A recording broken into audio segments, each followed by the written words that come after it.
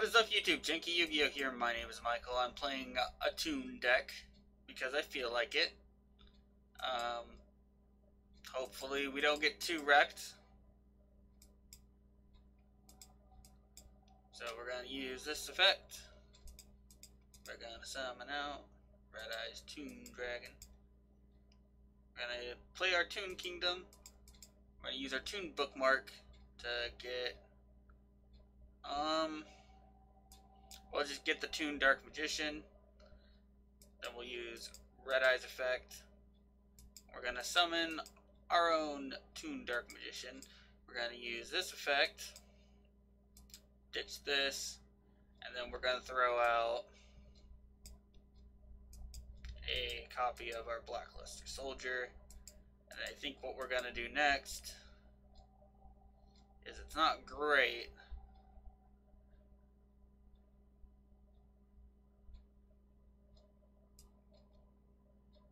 but since there aren't like a ton of good rank 7s this deck can go into, we're just going to end on this. It's not the greatest play in the world, and our opponent could probably kill us from here, but you know, we're playing Toons. We're not here to necessarily win.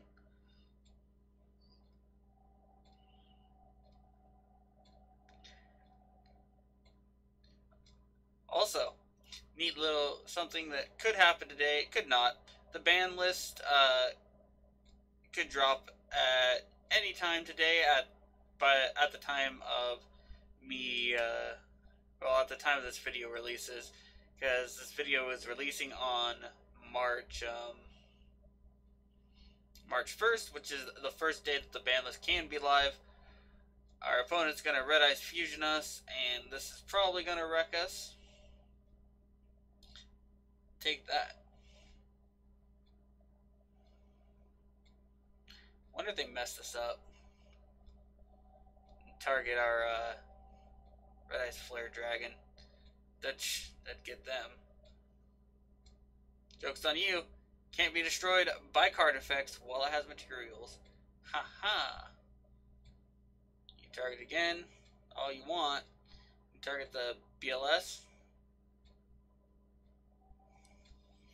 Cool. Can this not be targeted or something? No, it can be targeted. Oh, is this just an actual Red Eyes deck? Oh, it is. Oh, that's pretty cool. This isn't, does it say from, okay, it's from my graveyard. Okay.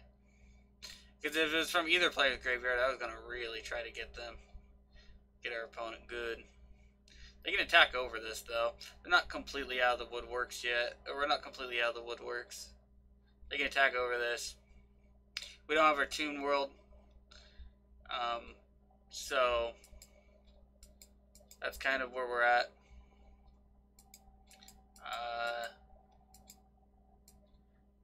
None of this does anything, so we're just going to go to battle phase. And we're going to attempt to crash. Hey, it worked. 8. We're attack for 2,800. We're gonna use our Blackstone of Legend, shuffle this back in, and then add it to our hand. We can't use this effect this turn anyway, so we're just gonna relax. We're just gonna chill and relax. We can't use this because we don't have Toon World. Same with this. What you doing, bud? I think our opponent gave up. Yeah, I'm pretty sure our opponent gave up at some point. I wonder, like, if they were trying to do some combo and they accidentally banished their monsters face down. But anyway, let's get into the deck profile. We're going to cover this real quickly. So this was a card that I considered just throwing in there because I thought it was funny. Shouldn't be in here, honestly, either. But anyway, I'll make a quick addendum to this deck. I was gonna have these in there. Anyway, let's get into deck profile. Playing 3 of this because it's okay. 2 of this because it's probably like the best one for that's level 8 or higher because it banishes cards, and it can summon itself pretty easily. And that's also why this is here, because if both of these are here, you can you contribute this from your hand to summon this. If you have a Toon World, I think. No, you don't even need Toon World. Okay, but 3 Dark Magicians, 3 Toon Red Eyes. Dark Magician summons from the deck, ignoring summoning conditions. Red Eyes summons from the hand, ignoring summoning conditions.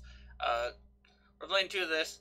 Realistically, we could play Mega Fleet or the one that cares about machines in our Mega Fleet, I think, since it just wants a Cyber Dragon monster, and this does count as a Cyber Dragon monster. Playing 3 Toon Harpy Ladies because it's the best level 4. Honestly, it special summons itself just because you have Toon World.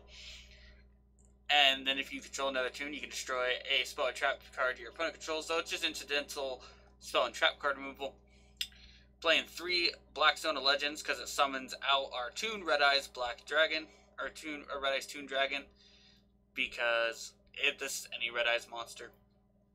So this gets this out from the deck, which lets us kind of go into our rank 7 plays. 1-for-1 is another copy of this. Trade in because these cards don't matter too much in our hand, and we can trade them in. Playing 3 of it just to fill out the deck. I could play more of this if I wanted to. Terraforming to find our Toon Kingdom. Mimicat, we're playing a 1 copy of it just because I wanted to play. I needed 1 more card, and I wanted to play another Toon card, and this was honestly one of the better cards. So if you control a Toon and a Toon monster, you can target 1 card in your opponent's graveyard. If it's a monster, you special summon it, and then if it's a spell or trap card, you can set it to your field. Not a bad card. The Toon cards, the only thing that holds them back is the fact that they require a Toon World and a Toon monster, most of them, for their spell cards. And the monsters, the downside for the monsters is a lot of them say, you can't attack the turn that they're summoned. So it stops you from OTKing because they can't, because otherwise you could, in some things you could swarm the field and then OTK them regardless of their field or how many monsters they have. That's the idea of why they can't attack their summon, because they can attack directly. Toon Table of Contents, it's the best searcher card in the game because it can search itself, and because it can it also searches literally anything in our deck. Toon Bookmark, it searches for Toon World or a card that specifically lists Toon World in its text, which is all the Toons, because all these list Toon World. And then, so all of them list Toon World, and all the spells list Toon World. So, except for Toon Table of Contents, that doesn't search that. But the Toon Table of Contents does search Toon Bookmark. Blah. So that is, and this protects Toon World. Next up, Toon Page Flip is one of the best cards. So if you control a Toon World, you reveal 3 Toon monsters with different names from your deck. Your opponent randomly picks one for you to special summon, ignoring summoning conditions, and then you shuffle the rest in the deck. So with Toon Kingdom, if you play like Toon Kingdom or the OG Toon World, which we're playing 1 copy of, you can play this, reveal. What I like to reveal is most of the time is Toon Dark Magician, Toon Red Eyes, and then either BLS or Ancient Gear Golem for the Toons, the Toon Ancient Gear Golem and all that, so that you either have a good beat stick, or if you get Toon Dark Magician or Toon Red Eyes, you can possibly start comboing off. So keep that in mind. This card is pretty good too, plus you can set it. I mean, usually you don't want to set it, but you can, just to throw out and protect yourself if you absolutely need to when you're playing with your friends and you're in a more casual setting. Toon World, you pay 1,000 life points just to activate it. That's all it does. But it is important to have this card too. It's only really, if you're going to play it, it's only good as a one-of. But like I said, I wanted to fit mainly Toon cards as much as possible in this deck. And honestly, Toon World is not bad to have one of it, just because you want as many Toon Kingdoms and Toon Worlds as possible, because I don't didn't really see anything that got Toon World or Toon Kingdom back from your graveyard to the thing, but we do have protection and bookmark for both of these. So yeah, we're playing 2 Cosmic Hands. It is a snatch steal, but you have to have Toon World, and then yeah, you have to have Toon World. If you don't, it gets destroyed. But it also turns it into Toon, which is relevant because then Toon Kingdom can protect whatever you steal with Cosmic Hand, and then on top of that, it allows you to attack your opponent directly if they control no Toons as well, because it gives it the Toon clause. Next up, we're playing 3 Toon Kingdom. I shouldn't have to explain this. It's the bread and butter. Your opponent cannot target Toon monsters with card effects. And if a Toon would be destroyed, you banish 1 face down. Its downside is you banish 3 face down when activated. Now, our extra deck doesn't matter too much, but here's what I threw in. Just some rank 8s. I threw in Hope Harbinger just because it's one of the better rank 8s. This card because I like it. This card because it's still pretty good. This card because it's still pretty good. Because if it's special summon, you can activate one of the effects of sending a card that your opponent controls to the graveyard. That can be relevant. The rest of the effect doesn't matter, but that one does.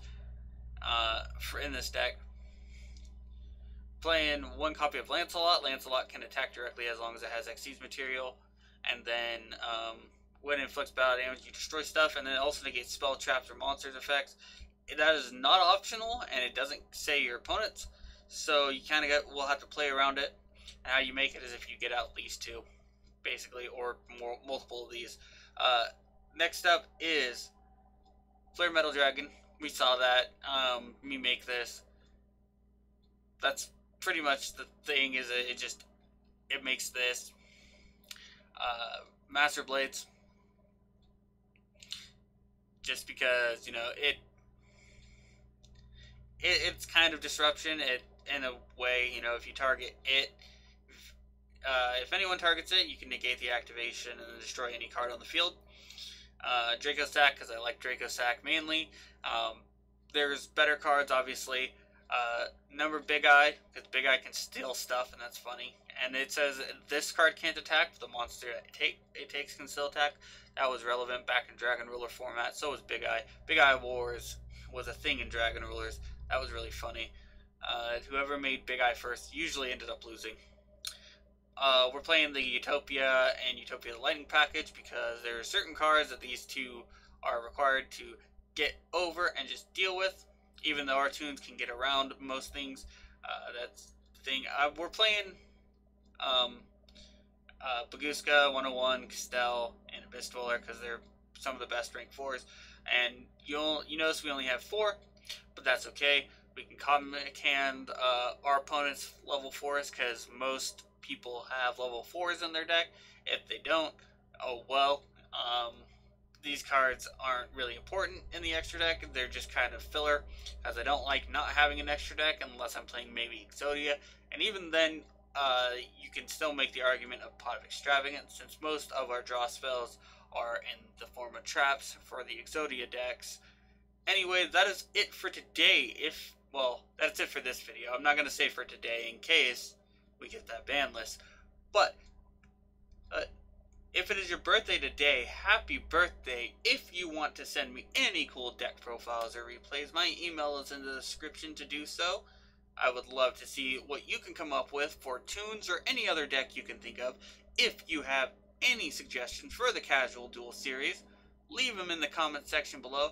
And of course, and as always, have a wonderful day.